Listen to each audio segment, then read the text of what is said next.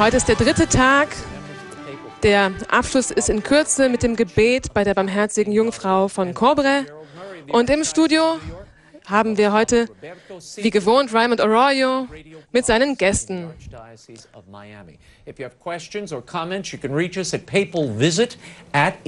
Wir sind jetzt im Studio mit dabei und freuen uns auf die Übertragung und die Diskussion.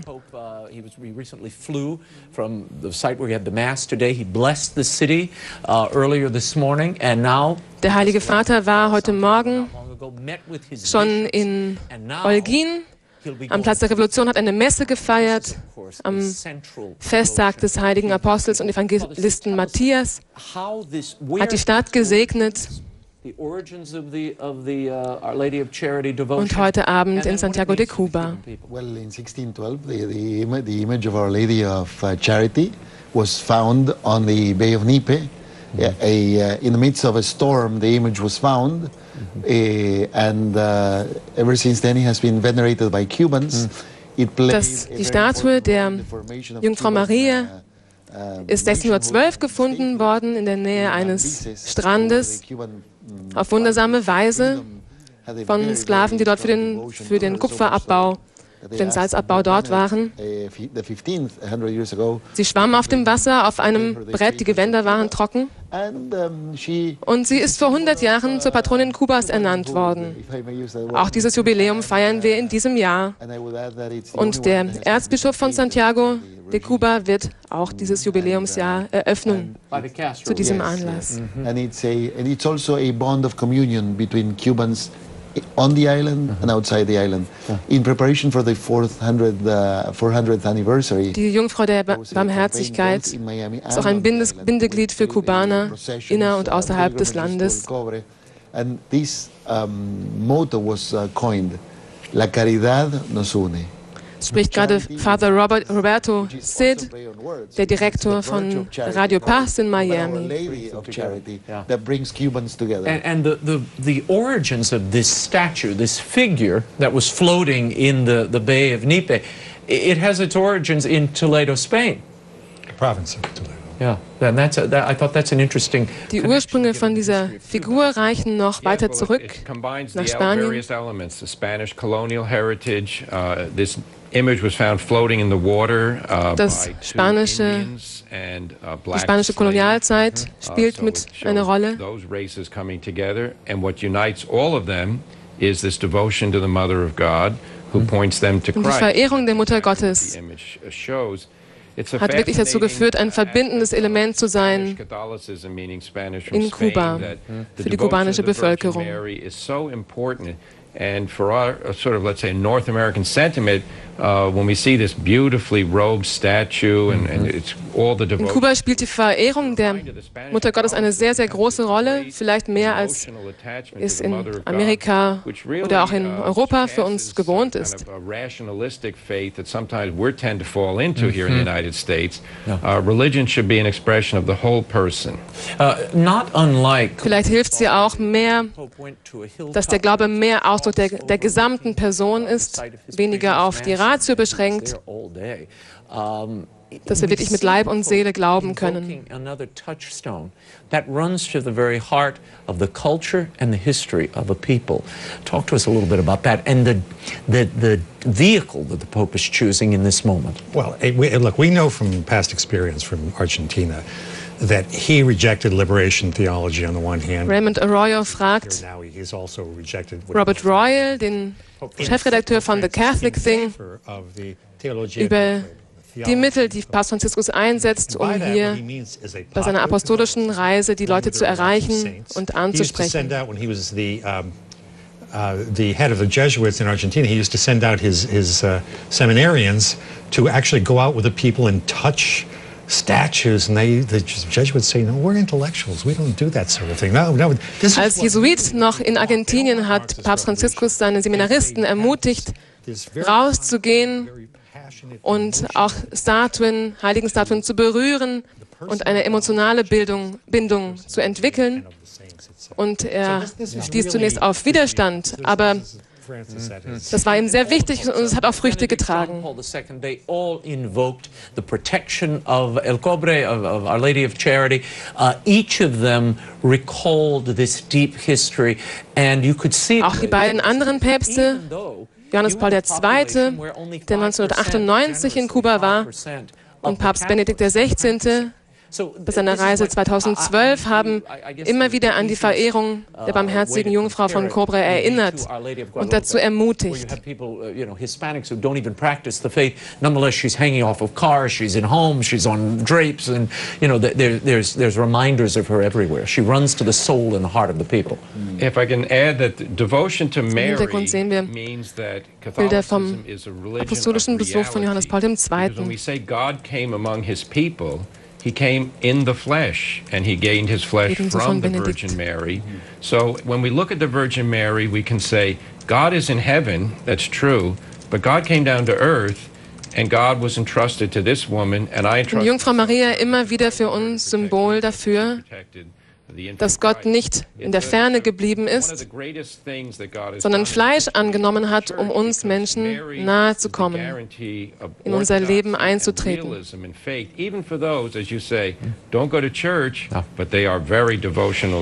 No doubt there are some non-Catholics tuning in. Father Gerald Murray von New York erinnert daran, dass die Jungfrau Maria uns daran erinnert, den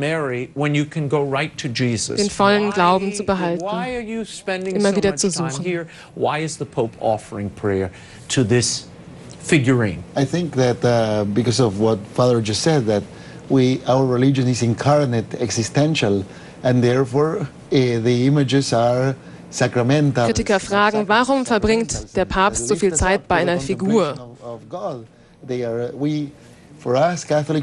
Aber die Bilder und Figuren als Dinge, die wir anschauen, die wir sehen, anfassen können, laden uns ein, das Mysterium, das Geheimnis der Fleischwerdung zu betrachten. Durch unsere Sinne nehmen wir Realität wahr. Und Statuen können Hilfen sein für uns, uns dem Glauben anzunähern, als einem inkarnatorischen Glauben. With Our Lady in Santiago de Cuba, because the other popes went back to Havana, and they had big events in Havana, and then flew back home from the capital. Es ist auch ein Zeichen, dass Papst Franziskus entschieden hat, hier bei diesem Heiligtum die Reise, den Besuch nach Kuba abzuschließen. Auch die Messe am Dienstag wird dort stattfinden. Er wird nicht mehr in die Hauptstadt zurückfliegen, sondern wirklich dort den Schlussstein setzen und von dort aus in die USA weiterfliegen. Damit überbringt er auch eine ganz klare Botschaft. Unfold before us in just moments. When the Pope visits the sanctuary of the Virgin of Charity in Santiago, we will take you there momentarily. I have to touch on a few emails. We're getting a lot of tweets in. Send your questions. This is a good time to answer some of them. I see them all streaming in now. Raymond Arroyo wird jetzt noch einige Zuschauermeldungen berücksichtigen. E-Mails Ireland, the United Kingdom, aus der ganzen Welt. From Trinidad and Tobago, Nigeria. It's amazing, again, the kind of communal family reunion that Mother Angelica has allowed us and that EWTN is able to facilitate through its various organs. Es ist schön, dass im lebendigen Erbe sozusagen von Mother Angelica so viele Menschen im Glauben vereint sein können, auch bei so einer Sendung, die alle Franziskus mitbegleiten auf seiner Reise. We don't want it to be everywhere, but it is everywhere. When the Pope comes, you get over it. I want to share this question. This is for everybody. At the present time, this comes from Daniel, at the present time in Cuba, are the citizens able to practice their faith openly? Or is this outward sign Sind die Bürger in Kuba im Moment in der Lage, ganz offen ihren Glauben zu leben? That are available for men to study for the priesthood at the present moment, or is that restricted in Cuba? Dan Finneran. They can practice their faith openly, and there is a seminary. Actually, Fragen zur Einschränkung des Glaubens. A new building for the seminary, a new house for the seminary. they also But very few experience. numbers. Für Seminaristen wird gerade ein Sure, but I mean, they can neues practice Gebäude religion, gebaut. but they also experience harassment from the government, you know. Und Well, der I thought they could Glaube only kann frei ausgedrückt werden, gelebt werden, aber es gibt auch immer wieder in the Behinderungen und confines of the Angriffe. church. Well, the government allows those processions in preparation for Our Lady of Charity, so he has relaxed a little bit. Prozessionen sind von der Regierung erlaubt. But we have to But An it still Festtagen. it still harasses Christians. You have to you know. remember that the Catholic Church is not allowed to operate schools, hospitals. There's no Andererseits catechetical radio or television kann die katholische allowed. Kirche in Kuba weder Krankenhäuser noch Schulen betreiben. Diese Einschränkungen sind sehr, sehr stark.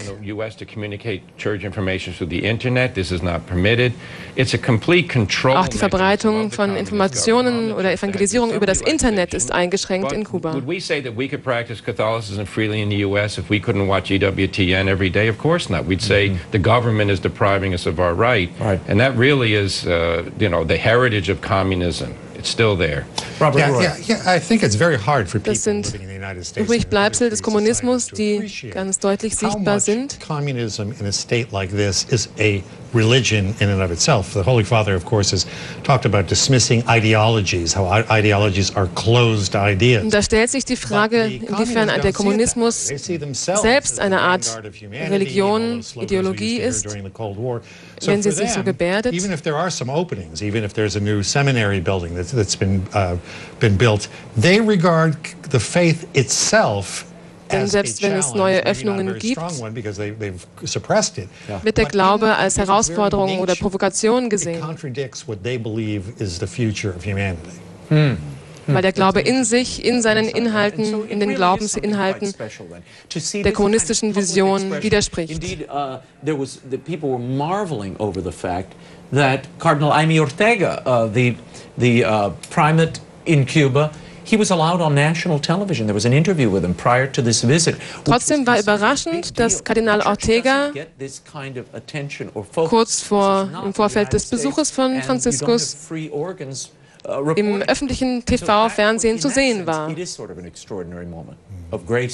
Der Papstbesuch scheint wirklich ein ganz besonderer Moment zu sein und auch neue Chancen mit sich zu bringen, was den Glauben betrifft, die Verbreitung und die Sichtbarkeit des Glaubens. Some people say that it was because he was a leader within the army and they wanted to get rid of him. And I remember watching a documentary about that, and Raúl Castro, saying in front of the assembly, well, it doesn't matter what I say now because what I say is whatever is published in Gramma, the official newspaper of the Communist Party. So even they, are open about the fact that there is no such thing. And everything is presented the way they everything is distorted to their liking. You know? Do you see any clues in what we Sogar Raúl Castro ist sich dessen bewusst, dass die Medien die Dinge so darstellen, wie es ihnen passt. Here in the United States, another place he has never visited before, like Cuba. Do we see any clues about how he might proceed? Well, one thing he spoke about was he came to encounter people, and this culture of encounter, which really means a culture of dialogue, learning one from another. And I think he's going to experience Papst Franziskus kommt auch nach Kuba, um Menschen zu treffen. I also think he comes precisely at a time when we face challenges that he hasn't faced really in Argentina. I mean, we have this der es in Kuba Herausforderungen gibt, wie er sie in Argentinien vielleicht noch nicht erlebt hat. Die Frage, dass internationale Organisationen für Verhütungsmittel große Mengen Geld investieren. Because that's a big subject in our hemisphere and what it means for the future of the church. Eine andere Frage ist die von Immigration, die von der Kirche aufgegriffen werden muss. This is apart from legal questions concerning immigration law. Now I'll leave that aside. Wir sprechen von US-amerikanischer Sicht. But I think he'll bring a similar approach as he wants to learn. But he's also got a message that he's going to challenge us with. Robert, do you expect he will be in den USA erwartet man eine subtle, oblique, as he's been in Cuba, Herausforderungen here in the United States? durch den Heiligen Vater, vielleicht unbequeme Botschaften.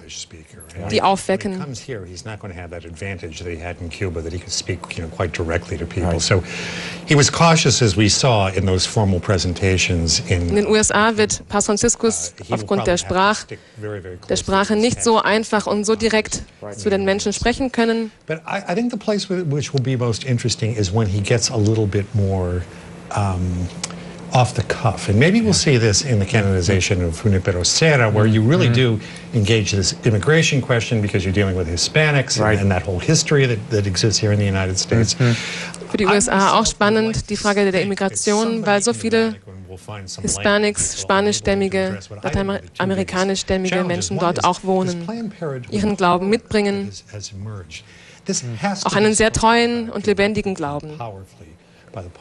That this is a country, unlike Europe, people don't realize that abortion is actually more restricted elsewhere. We have an almost free abortion regime right up to the birth of a baby. So in that respect, we're sort of the abortion capital of the world. Gerade das Thema Abtreibung, das in den USA unter sehr wenigen Einschränkungen steht.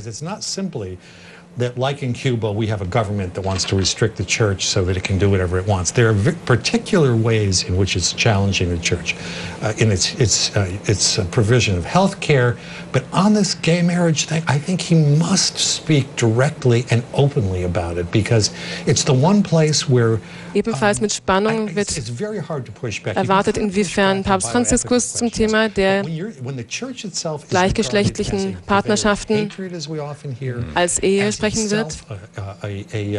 Die Versuche, eine solche zu etablieren.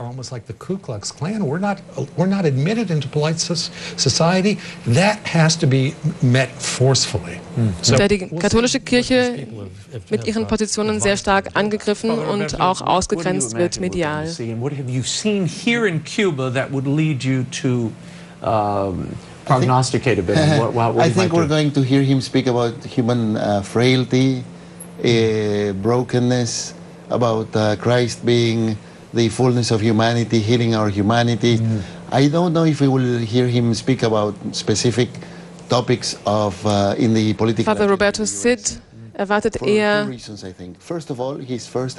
geistliche, spirituelle Aussagen von Petrus, der kommt, um uns im Glauben zu stärken, weniger um ganz spezielle Themen zu adressieren, zum Beispiel über die Brüchigkeit und die Verletzlichkeit unseres menschlichen Lebens.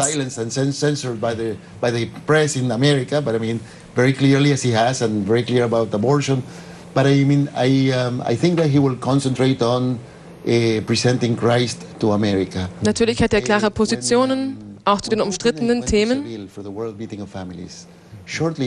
Aber er kommt, um den Glauben anzufeuern und zu ermutigen zum Glauben. And they asked him this question.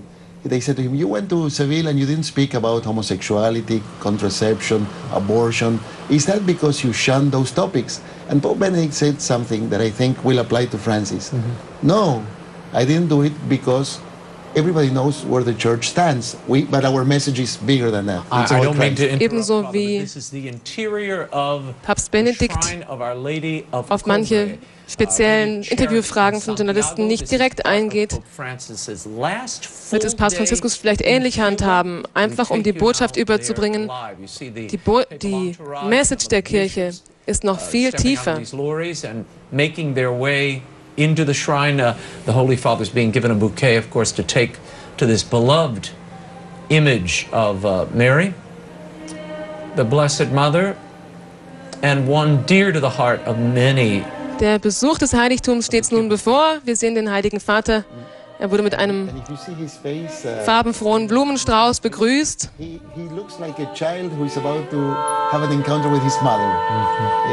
Und dem Gesichtsausdruck kann man die Freude der Begegnung mit Maria nun entnehmen, als würde er seiner Mutter entgegengehen. I think all three of them were in their own right. They combined popular piety with the soundest theology in a way that is remarkable. There's the image of Our Lady of Charity. The Pope is placing his bouquet at the feet of the statue. Hier ist die Statue der Jungfrau der Barmherzigkeit. Diese Statue, die vor über 400 Jahren auf dem Meer schwimmend gefunden und geborgen wurde und seither rasend schnell zum Gegenstand der Verehrung wurde. Now, this is a representative This is the mother of Jesus, the one Jesus honored, he honored. Sie repräsentiert die Mutter Jesu. And you know, for Pope who really learned his faith at the feet of his grandmother, he talks about regularly. This Franziskus hat viel von seinem Glauben durch seine Großmutter geschenkt, weitergegeben bekommen. Er bezieht sich öfter mal auf sie. Und auch deswegen ist der Bezug zur Gottesmutter für ihn so eine Herzenssache. And popular piety is very much a very important part of Latin American Catholicism. But I would say that it's not just emotional. It bespeaks a deep understanding of the mystery of the Incarnation. It's not just superficial Eine emotion. Verehrung, die viel mehr ist als nur emotional. Also the idea of a communion of the saints gathered Eine tiefe together. Botschaft, The living, we honor Christ all together. die sich trägt, was Fleischwerdung heißt. This image of his mother. In Jesus und in unserem Leben. There is a form of prayer over here. It appears that he's about to offer that prayer. Ablaufplan, Chair ein Gebet vorgesehen. Der Heilige Vater bekommt einen Stuhl zur Hilfe. It was common knowledge when he was Archbishop. That he had said, It's the first time I've for seen example, one of the scenes when he was cardinal, he did not participate because he was back home having his sciatica pain treated. So yes. We're praying now before Das this stille Gebet. image of Our Lady of Charity, such a beloved icon to the Cuban people and beyond. It's curious that the child here seems to be empty. Die barmherzige Jungfrau von Cobre. Didn't say. There were a few people there, but very few. But people mostly gathered outside. And his bishops are with him, and the papal party. This is really kind of a Yes. And it's been a long day. reflection. He's reminiscent of how he likes to go to St. Mary Major Basilica in Rome to pray in front of the Lady's Son. Cubana nennen sie Virgen de la Caridad del Cobre. Listen to a bit of the music here and open his meditation. And minor basilica, Virgin Chair, in Santiago. This is EWTN.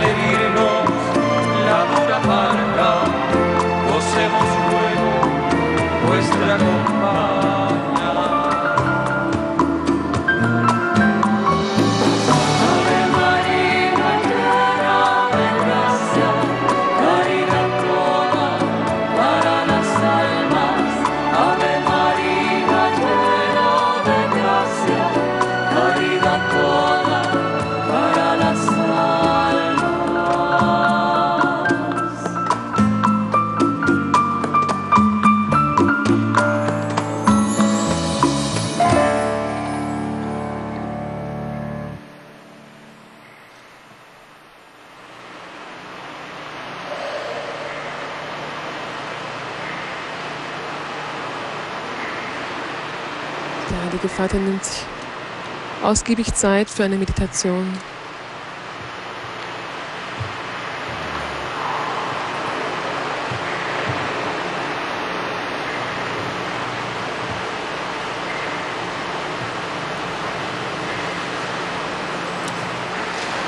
This is EWTN News live coverage of Pope Francis at the shrine of Our Lady in El Cobre, Our Lady of Charity.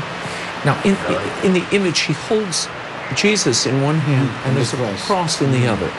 What does that denote? Well, I think Man kann erkennen, dass die the incarnation Die heilige Jungfrau in einer Hand das Kreuz hält, auf dem anderen Arm das Jesuskind.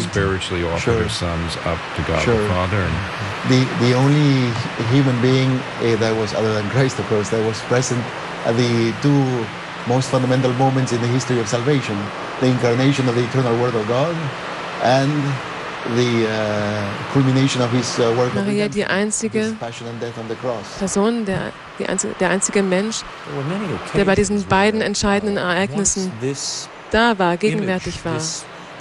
Bei der Empfängnis und Geburt Jesu und zuletzt unter seinem Kreuz. Yes, and it was originally kept in another place. Then the people got the idea we should move it to this place. And this basilica was built in the 20s by a family from Cienfuegos because the bishop of Santiago at the time. Der Heilige Vater wurde begleitet von den Kardinälen. Which is in the southern part of Cuba. Vor dem Besuch des Heiligtums hier hat die Begegnung mit den Kardinälen stattgefunden. Leider hatten wir da keine Bilder aus dem Studio in den USA und konnten diese Begegnung nicht live übertragen. But then below it, they have a painting of all the great figures of Cuban Catholicism, including Father Varela, all around the image. It's a mural and it's a beautiful scene. On September the 8th, the Feast of Our Lady of Charity in Miami, there's a big celebration. This year, and every year, there's a different homilist. This year, Father Rolando Cabrera, who preached, the pastor of St. Catherine of Siena in Miami, did a beautiful job connecting, the weaving the history of the image with the history of Cuba and with the lessons to be learned. So beautiful. I think it's in the website of the Archdiocese of Miami. One can only imagine what is in the prayer. Die Statue hat ihren Namen daher, dass auf dem Brett, auf dem sie gefunden wurde, geschrieben stand: Ich bin die Jungfrau der Barmherzigkeit. People dragged away, some of these dissidents dragged away. He's seen the exaltation, excitement, and joy of the Cuban people. He's walked among them and spent time with them. And I'm sure it is all of those souls that he brings to the Mother of God and to Jesus himself. We know that Pope is a man of intense prayer. He wakes up every morning at 4 a.m. by his own account and prays and meditates. He's great devotion to the Rosary, great devotion to praying in front of the... Es ist eine lange Reise, die längste, die ein Papst bisher unternommen hat, mit 9 Tagen. The Christian life is nothing without prayer. And prayer shouldn't just simply be words we say. They have to be movements of the heart, and that begins in silence.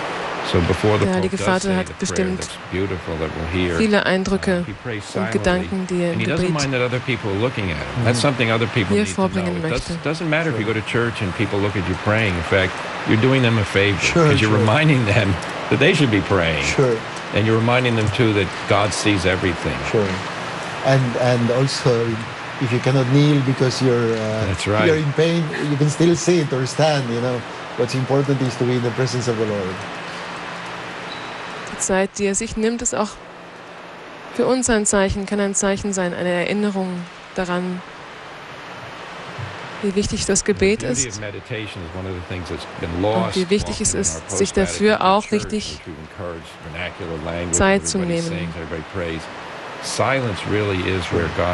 Egal, was außen herum vorgeht.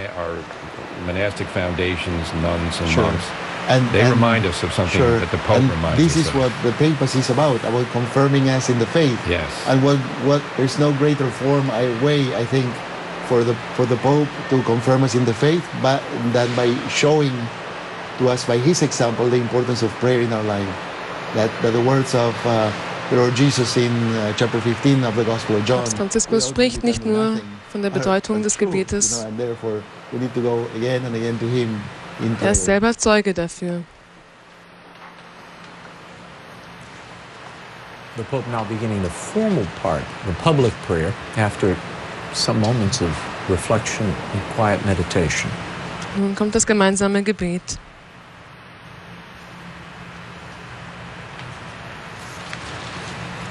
Virgen de la Caridad del Cobre, patrona de Cuba. Our Lady of Charity, Barmherzige Jungfrau von Cobre, Patronin Kubas, full of grace. gegrüßet seist du, Maria, voll der Gnade. You are the beloved daughter of the Father, Du bist die geliebte Tochter des Vaters our God, und Mutter Christi, unseres Gottes, the living temple of the der Holy lebendige Tempel des Heiligen Geistes. Llevas en tu nombre, Virgen de la Caridad, Barmherzige Jungfrau von Cobre, dein Name erinnert uns an Gott, will of God who is der die recuerdo Liebe del ist. mandamiento nuevo de Jesús.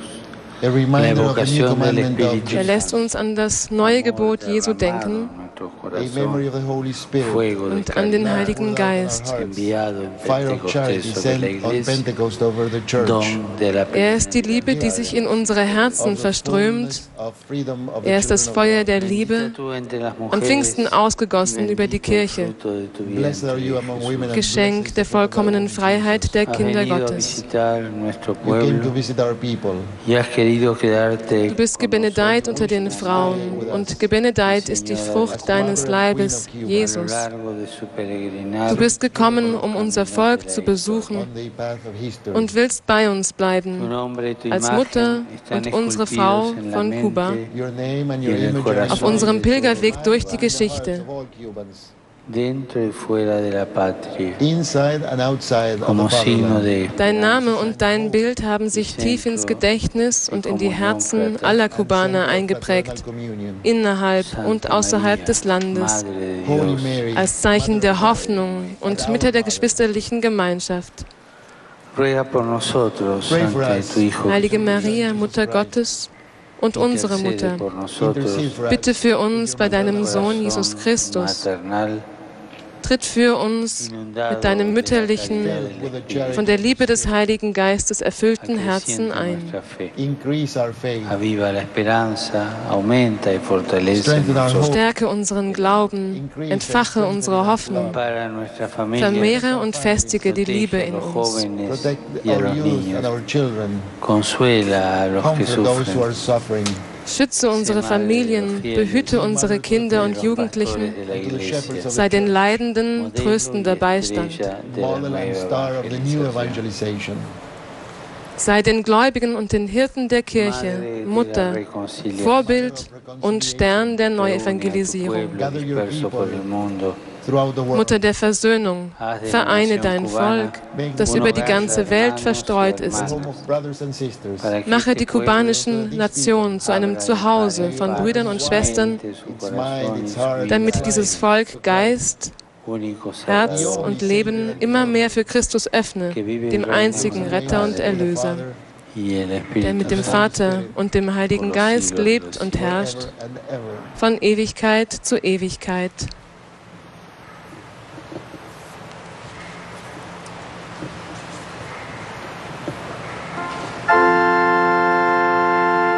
This is live EWTN news coverage. Pope Francis in a meditative moment at the shrine of Our Lady of Charity. And he lights a candle, a pair of candles. Hier im Heiligtum der barmherzigen Jungfrau zündet Papst Franziskus nun Kerzen an, eine Kerze. Now, Father, people often see Catholics lighting candles in churches, and they're mystified as to what's happening there. Christ said, I am the light of the world, and he said to us, you are the light of the world. So light Dem is wird the symbol eine of divine presence. Blumenvase gereicht, It's a symbol of die prayer er als going up to heaven. Geschenk und zur Verehrung The candle symbolizes hearts burning with love, as the Emmaus hier zum Heiligtum disciples mitgebracht hat. said. Lighting Das ist a eine candle is also a symbol of conquering the darkness of sin. große Silbervase, The permanence of the prayer, that it continues to burn even after we have left the church. So it has many symbolisms. Blütenblätter aus fein geformter Keramik. Quédate con nosotros, Señor. Stay with us, Lord. Acompáñanos, Herr, aunque no siempre bleibe bei der hayamos sabido Gemeinschaft derer, die dir Though nachfolgen. we may not have always Quédate con recognized you. nosotros. Erneuere porque tú eres in el uns das camino, la Geschenk verdad y deiner la Liebe. vida. Stay with us because you're the Quédate way, en the truth nuestras and the life. familias. Stay with our family. Ermutige uns und bewahre uns in der Treue, En las dificultades. damit wir mit Freude verkünden, dass du uns zu neuem Leben erweckt hast. Esperanza und uns gesandt hast, um deine Zeugen zu sein. Begleite uns, auch wenn wir dich nicht immer erkennen. Bleib bei uns, weil du der Weg, die Wahrheit und das Leben bist. Bleib in unseren Familien, erleuchte sie und stütze sie in ihren Schwierigkeiten. Bleib bei unseren Kindern und Jugendlichen. In ihnen liegt die Hoffnung und der Reichtum unseres Vaterlandes. Bleib bei allen Leidenden, tröste und schütze sie. Bleib bei uns, Herr. Wenn Zweifel, Erschöpfung oder Schwierigkeiten uns bedrängen, erleuchte unseren Geist mit deinem Wort. Nähre uns mit dem Brot des Lebens, das du uns bei jeder Eucharistiefeier anbietest. Hilf uns, die Freude zu erfahren, an dich zu glauben. Möge Maria, Mutter der Barmherzigkeit, treue Dienerin und Missionarin, die Mutter aller, uns begleiten und beschützen. Amen. The Pope offered those beautiful flowers, sculpted flowers, and it's a tradition of popes to offer golden roses to the different shrines of Our Lady throughout the world, and Pope Francis is continuing that and has been placed right at the side Es ist eine Tradition, dass of Our Lady. schon vor Papst Franziskus Päpste Gold und Rosen als Dank zu Heiligtümern gebracht haben. Und es nimmt auch die Tradition und die Leidenschaft vieler Gläubiger auf, die mit Blumen ihre Heiligen verehren. Invoking her blessing on the people he's encountered so far. He has this vision. Nachdem Papst Franziskus den Segen der Mutter Gottes auf alle Menschen herabgerufen hat, die er in den letzten Tagen gesehen hat, denen er begegnet ist, verlässt er jetzt das Heiligtum am Abend. That he invoked the Blessed Virgin Mary as Mother of Reconciliation. Und am nächsten Morgen, morgen früh, Dienstag, wird er noch einmal eine Eucharistiefeier an diesem Platze feiern. EWTN wird diese Eucharistiefeier um 14 Uhr europäische Zeit übertragen. There are some children here giving him some gifts, and he's talking to the children. Unfortunately, we can't hear what he's saying. There may not be a microphone. Now, there's one there, but it's apparently not hooked up to him. It's not Einige Kinder haben die Gelegenheit, mit ihm ein paar Worte zu wechseln. Leider können wir nicht hören, was gesprochen wird, wie er sie segnet.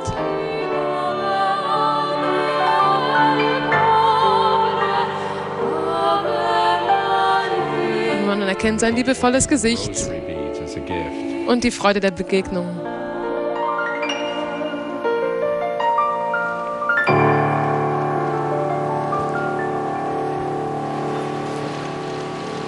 Also interesting that he asked the Blessed Virgin Mary to intercede so that the Cuban nation may become a home of brothers and sisters.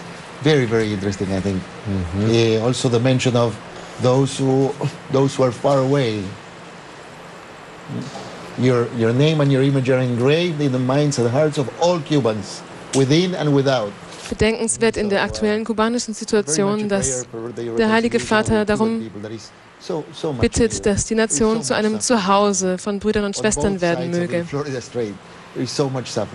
And this was a call and an inclusion of all those people in the whole diaspora, the Cuban diaspora. We have, as is often the case, auch die barmherzige Jungfrau als ein gemeinsamer Bezugspunkt innerhalb und außerhalb des Landes. I hope you all are well. I'm currently watching. I wanted to know what dissidents meant. Who are they? And thank you, guys. Well, we don't know entirely because the society is not open, but there are Catholic labor leaders, there are people who are protesting for human rights, there are people who want religious liberty. We know the ladies in white are perhaps the most prominent group. My wife was just telling me last night that they've been arrested for 22 straight. Die Frage im Studio war noch, was sind eigentlich Dissidenten? Was wird darunter verstanden in Kuba? Different people have different emphases, but they're all seeking that same thing. The kind of thing that we take so much for granted in free societies, and that is the people. Es sind Menschen, die sich auch in Kuba für Menschenrechte einsetzen. Ganz grundlegende Rechte, die wir bei uns für selbstverständlich halten. Meinungsfreiheit.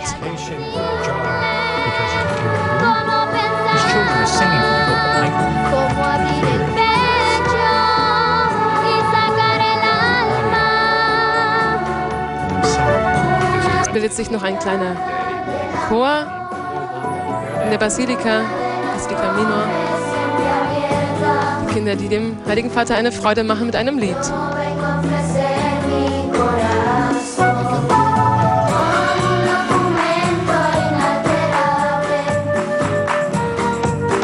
Von Gesten begleitet.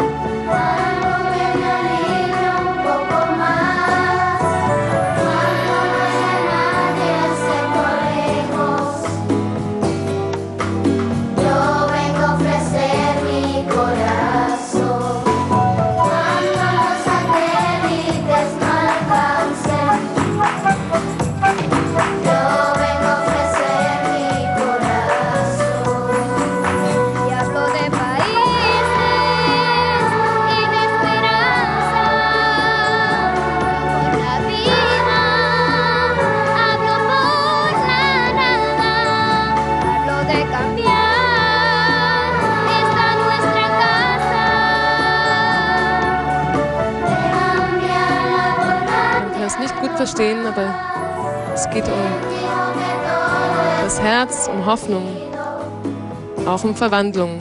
Einige Worte, die man heraushören konnte.